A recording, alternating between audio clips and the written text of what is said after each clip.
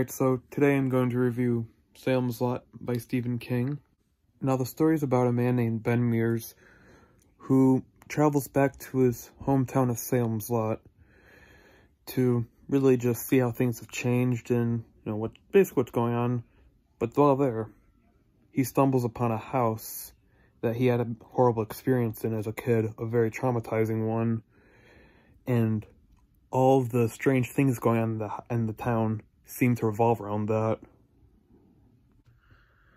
Now, Stephen King first got the inspiration for this story after he asked his wife one day, "Hey, what would happen if Count Dracula came to America?"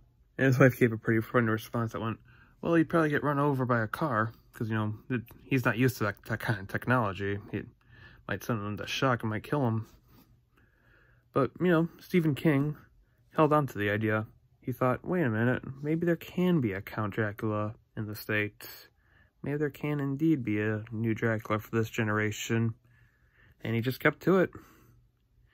And, his wife encouraged him. Then we got Salem's Lot. Now, even though this book is a little slow sometimes, when the book is good, it's phenomenal. Like, there are some very, very eerie scenes in this book.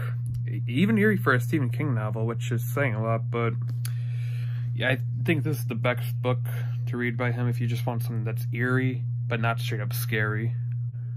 But yeah, that was my review on Salem's Lot by Stephen King. I think it's a very fun, very spooky book to read. It has some pretty cool characters, and I give it an A+. So, thank you for watching. Don't forget to like and sub for more content.